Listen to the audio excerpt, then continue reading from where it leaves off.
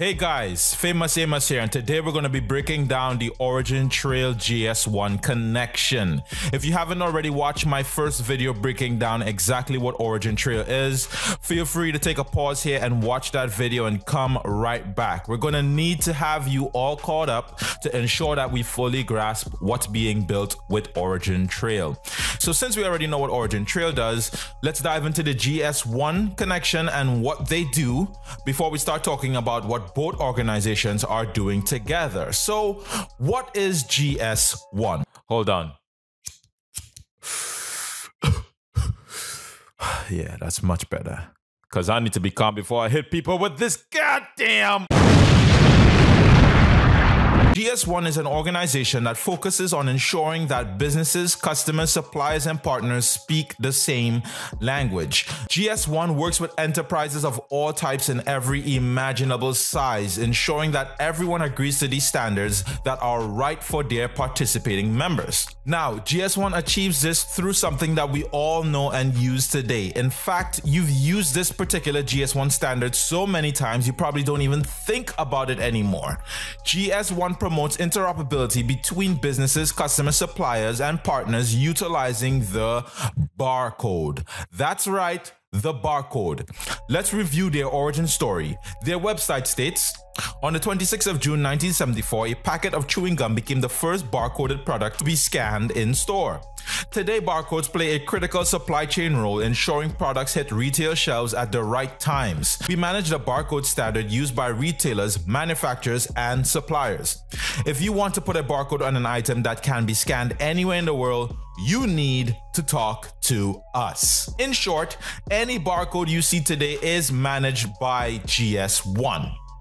Needless to say, Gs1 is working with the world's largest organizations such as Google, Alibaba, Amazon, Walmart, and trust me, a lot more, even some government bodies. Now, to really understand the scope of what Origin Trail is doing, we're going to have to get a deeper understanding of the Gs1 standards and what they actually mean to everyday shoppers and business entities.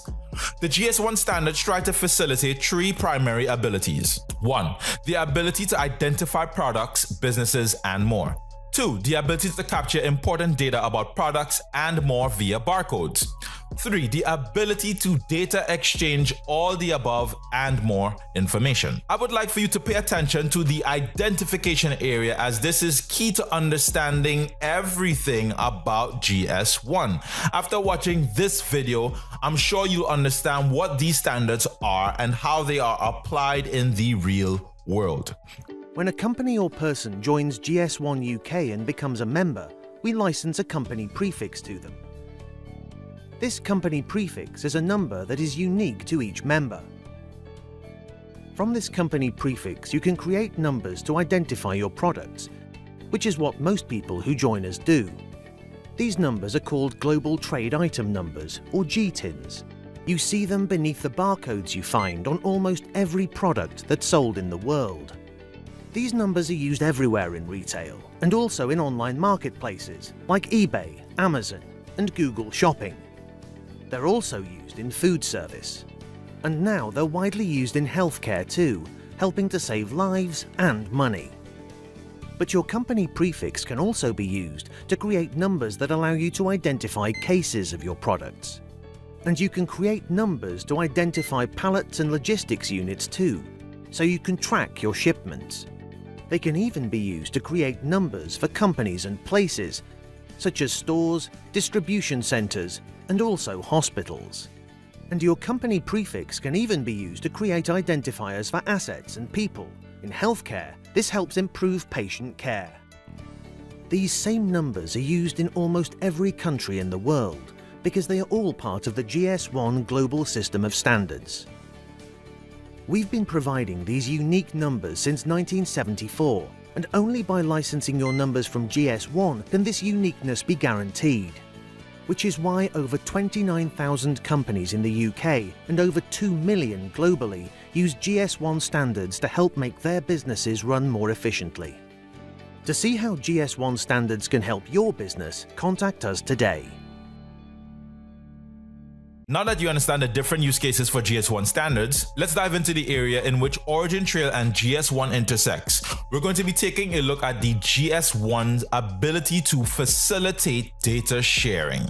GS1 describes this as GS1 standards for information sharing include data standards for master data, business transaction data, and physical event data, as well as communication standards for sharing this data between applications and trading partners.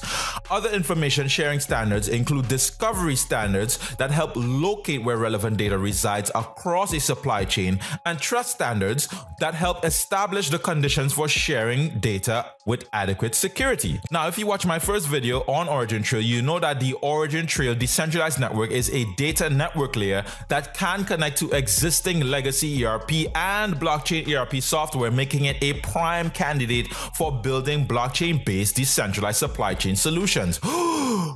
What a mouthful. Well, on the 31st of January 2018, Origin Trail became a member of GS1. John G. Keogh, sorry if I slayed your name and absolutely destroyed it, is the Supply Chain Integrity and Standards Advisor for Origin Trail. He is President and Managing Principal of Shantala Incorporated, based in Toronto and Ho Chi Minh City. He acts as an advisor to governments, intergovernmental agencies, NGOs, industries, solution providers, and forensic laboratories. He is a former SVP at GS1 Canada and Global Director Product and Consumer Safety at GS1 Global Office. He had this to say about Origin Trail joining the GS1 membership. GS1 standards are critical in global trade and provide common language for trading parties to communicate seamlessly. Membership of GS1 bring Origin Trail into a unique global supply chain standards organization with offices in more than 110 countries and governed by its members from 20 plus industry sectors. Origin Trail will have access to current and evolving supply chain data, information, and interoperability standards that currently form the foundation of global trade. As GS1 standards facilitate the implementation of regulations, Origin Trail will be able to offer a unique competitive advantage by enabling blockchain to blockchain and blockchain to legacy interoperability through its GS1 compliant protocol. I repeat, the Origin Trail Decentralized Network Protocol is a GS1 compliant protocol. Something even greater happened few months later.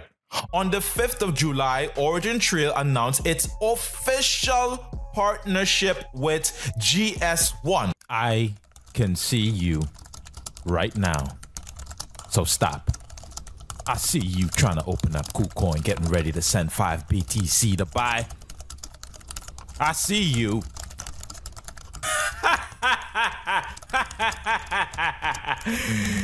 The post mentioned the obvious details that GS1 is being used by P&G, J&J, Walmart, eBay, Amazon, but also details about the technical integration of Origin Trail's decentralized network has been released. We have pledged to work together with Origin Trail to pursue common long-term goals and interests in the field of global identification and development of GS1-based tracking support systems and platforms.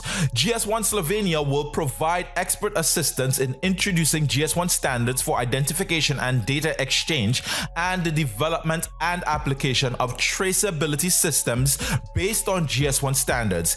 In particular, I call it Gs1 Epochs. We will participate in the preparation and implementation of traceability projects with Origin Trail customers. With Origin Trail, we will exchange experiences and challenges from its practice in order to solve problems using Gs1 standards.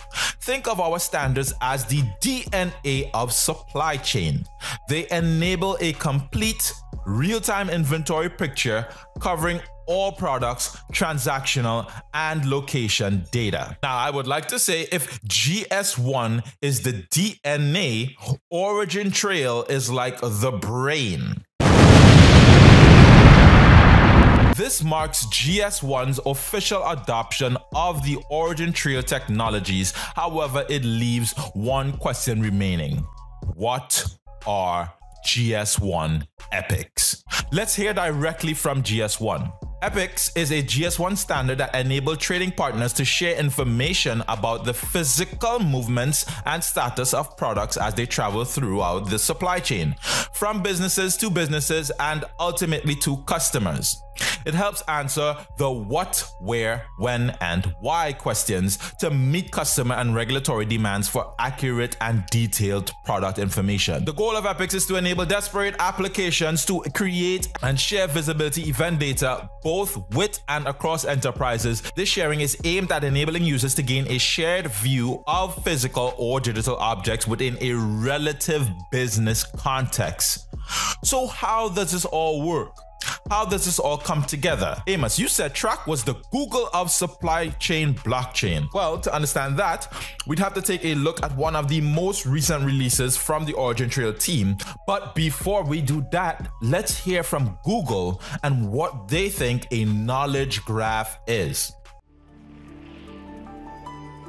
The way Google is trying to build information about real-world connections is by building a knowledge graph. The knowledge graph is about collecting information about objects in the real world. The object could be a person, could be a book, could be a movie, and many other types of things. For example, for a famous person, we collect relevant data about them, such as their date of birth or how tall they are. We can also connect that person to closely related objects in the knowledge graph.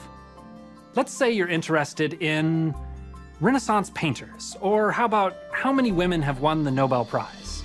By understanding the relationships between things, be it between painters in the Renaissance or women in the Nobel Prize, Google can do a better job of understanding what it is exactly you're searching for. One of the first features we are going to introduce, which applies the knowledge graph, is a panel next to the web results. When you have a question to answer, others may have come to Google already to search for the same thing. Google can jumpstart your research process by combining the information that others found useful with the information in the knowledge graph. All of the collective human wisdom that comes through our search engine, what people are searching for, tells us what are the interesting things to put in our database. I repeat, if GS1 is the DNA, Origin Trail is like the brain. So now that we've heard from Google, in one of the latest releases by the Origin Trail team, it says, Origin Trail's technology approach to wide-ranging set of supply chain data today closely resembles the way Google follows the links between websites and manages to understand their content. Both technologies harness the power of their respective knowledge graphs.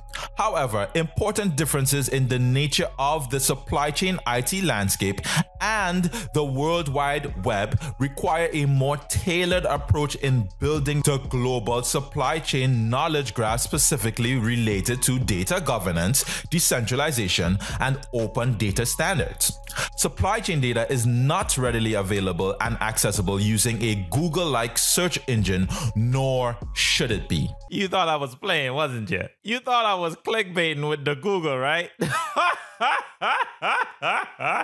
But what you didn't know was we don't make false claims around here.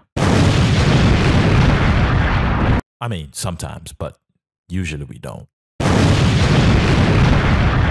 So as you can see, Origin Trail is looking and already has the partnerships to be the Google of blockchain. Later, when we start discussing their official partnership with BSI and diving deeper into the technology, you'll see how this is even more so the truth. If you guys won't mind doing me a favor, absolutely destroy the like button. It really helps my channel grow and keeps me motivated to pump out more videos. Famous Amos here. Peace and love always.